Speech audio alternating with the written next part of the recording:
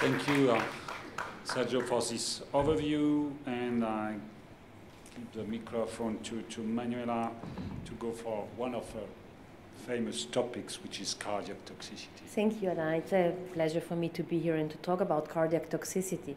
So when we look at the incidence, what has been published from the randomized phase 3 trials, it appears that it all comes down actually to a quite interesting amount of congestive heart failure with sunitinib and of higher grade ischemia when using sorafenib. And this topic was quite interesting for us when we started using these agents, and based on observations that we made in individual patients, we came to the conclusion to investigate this phenomenon in a prospective observational study. And in 74 patients who were treated with sunitinib or sorafenib, we actually found that this phenomenon of cardiac toxicity might be underreported, because up to 34% of our patients presented with some cardiac events which we defined either as an increase in cardiac troponin T or CKMB or symptomatic arrhythmia, ejection fraction decline, and so on. Almost half of our patients had changes in ECG. 18% had typical clinical symptoms, and almost 10% of these patients were seriously compromised. However, the interesting part here is that all patients were considered eligible for TKI continuation after they had recovered from this event.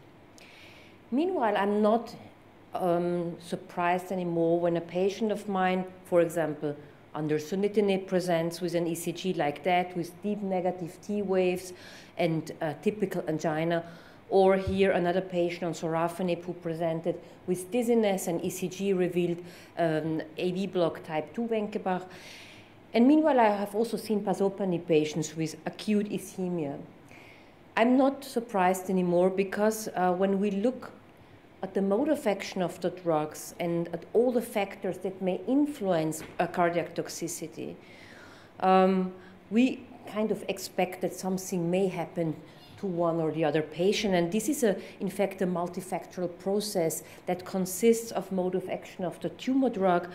It also can be triggered by a non-cardiac side effect of the tumor drug. And finally, comorbidities of the patient, as well as the co-medication of the patient, may trigger a cardiac event. Let me start with the mode of action of the tumor drug.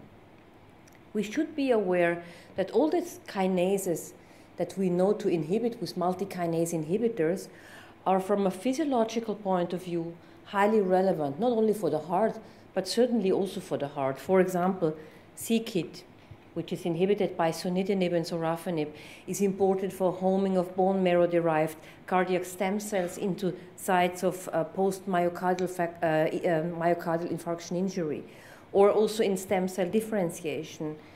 VEGF, of course, one may expect that this is very important for the heart because of its role for myocardial capillary density, stem cell differentiation, but also for vasodilation through nitric oxide activation, and so on. The platelet-derived growth factor, very important. There are studies conducted in cardiology where platelet-derived growth factors are injected at sites of myocardial infarction with very good benefits for the patient. RAF has been brought into the game also in terms of left ventricular dilation. And finally, even mTOR inhibitors were shown to play a role in regulation of cardiac cell growth, and so on, and in the metabolic status.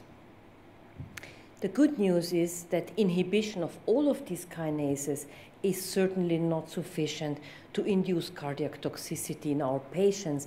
Otherwise, the numbers of clinically relevant cardiac toxicity would be much higher. We need definitely a second, third, or even fourth hit to observe a clinically relevant cardiac toxicity. So what are these second and third hits? First, there is data, and this has been published, from a quite significant energy rundown in the cardiac myocyte.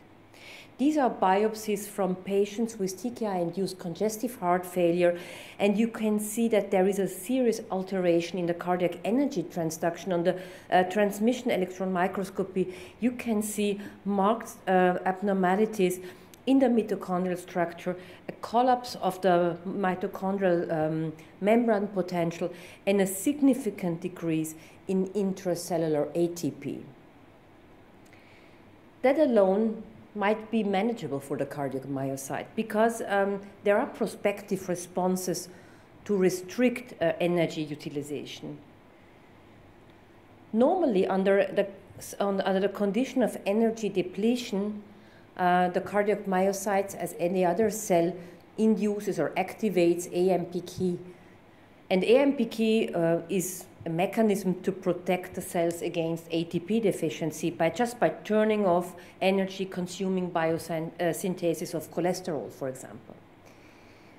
So that would work even in the setting of agents that impair kinases that are important, even in the setting of mitochondrial damage. The problem, however, is that, for example, sunitinib was shown to be a direct target of AMPK, and that sunitinib is able to inhibit AMPK at biologically relevant concentrations.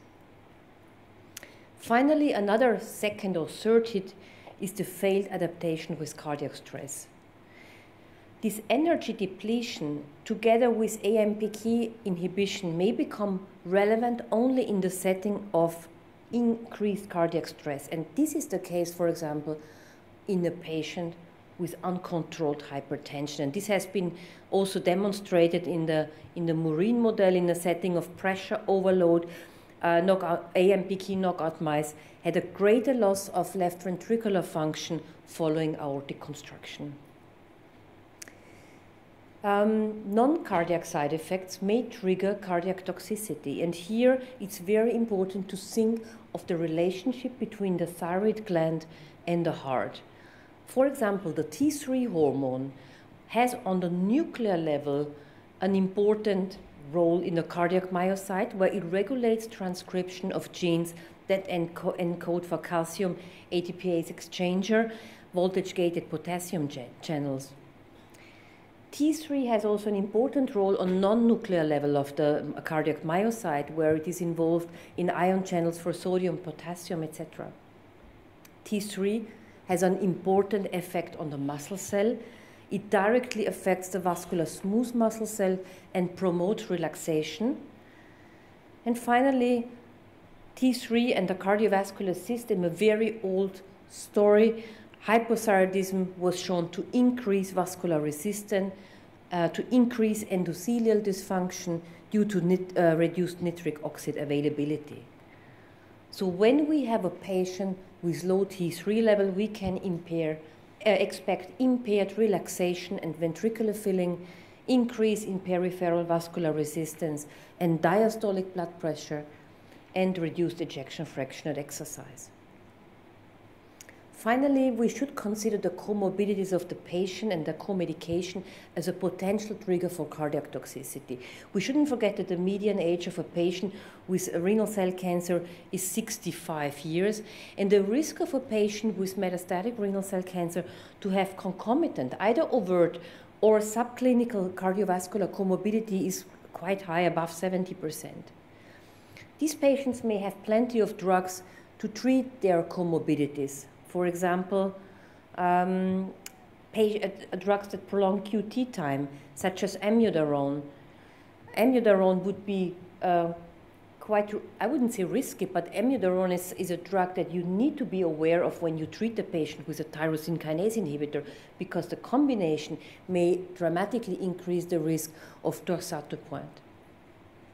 Simvastatin, a very widely used drug, and you may have read this story. I think that apart from the well-known benefits in patients with coronary artery disease, also we as a medical oncologists may come to really love these drugs. There was this retrospective case control study involving 500,000 veterans that reported of a protective role of statins against the development of renal cell cancer.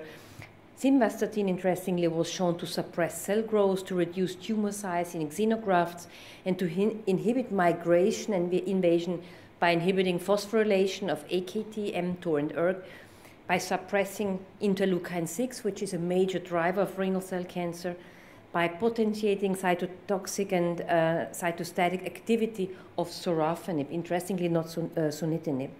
So simvastatin sounds a very good co-medication for our patient. However, we need to be aware that at least in vitro, the cardiotoxic effect with has been synergistic with sorafenib. So what are the clinical implications of all of these findings? I think that management and prevention of cardiac toxicity from multikinase inhibitors may in the first place focus on the prevention of the second or third hit, which is the increased cardiac stress, for example, existing coronary artery disease that is not managed properly, existing hypertension. Hypertension is a good word because we have this new approach and this new temptation to provoke the second hit, to treat the patient to hypertension based on the data that were shown that if the patient develops blood pressure, the outcome is better. And this is a little bit against the recommendation to treat or prevent the second hit hypertension. So my personal feeling here, and this is again supported also by these data that were presented at ASCO GU, that actually patients who are on angiotensin inhibitors have a better outcome when compared to patients who are AZ non-users.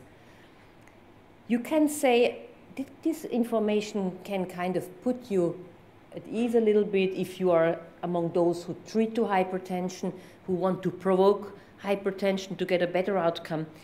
We don't know whether this is an epiphenomenon or whether these agents really have anti-tumor activity, but to some way it's nice thinking that they kind of support the anti-tumor activity of our drugs. And beta blockers, for example, were shown to induce apoptosis in endothelial cells, and they are established as standard of care for hemangiomas in children. Angiotensin receptor blockers were shown to inhibit angiotensin II mediated growth and migration of cancer cells and angiogenesis. There are models with losartan stimulating the pro-apoptotic pathways. There are experiments conducted in osteosarcoma models clearly showing a loss in tumor weight just by adding angiotensin receptor blockers. And even calcium channels blockers were shown to reduce the proliferation of and migration of glioma cells. So I do believe if we are very careful and if we believe in this concept of treating to hypertension, that we should be doing is, of course, we need to carefully use these drugs. We need to carefully monitor the patient. I would never do this without seeing a patient every other week or every 3 weeks. And whenever classical antihypertensive agents fail, consider that you have already an angiotensin receptor blocker, a beta blocker, and everything in your patient, and the blood pressure is still high. There is recently data in patients on tyrosine kinase inhibitors, these are just cases nevertheless, that in this context where it is difficult to treat a patient, nitric oxide donors might be helpful to control hypertension. The use of molsidumine was shown to be successful in patients who were actually resistant to the classical 3 or 4 antihypertensive strategies. What else do we have as a clinical implications from these findings? I think it's very important to involve the right cardiologist. Whenever you ask a cardiologist what to do about your patient with subclinical or overt cardiac toxicity, and the cardiologist tells you, well, just discontinue your treatment, you are talking to the wrong person. You need a colleague who is interested in the patient and a colleague who is interested also in the field and who may work in the future closer with you. We should be aware of all relevant comorbidities and co-medications. Of course, we should correct T3 hypothyroidism. I came to the conclusion to keep it simple as possible. I treat cardiac issues today as I would do it in a patient without cancer. Meaning, if a patient requires coronary angiography, the patient is being referred to coronary angiography, and so on. I'm not using and not developing anymore, and I did it at the beginning. I'm not using complicated, unvalidated renal cell cardiac toxicity algorithms that involve which drug to choose and the cardiovascular condition and so on. And of course, we should not deprive the patient of effective cancer treatment.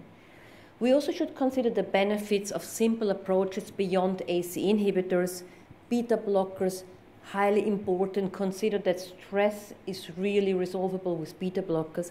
And interestingly, there was recently a very nice work presented by Dr. Scott showing that aerobic exercise induces cardioprotection by upregulation of VEGF expression, increase of endothelial progenitor cells, and erythropoietin secretion, which leads to differentiation into endothelial cells. And she recommended that patients who are on VEGF, on potent VEGF TKI inhibitors, should be offered this additional strategy.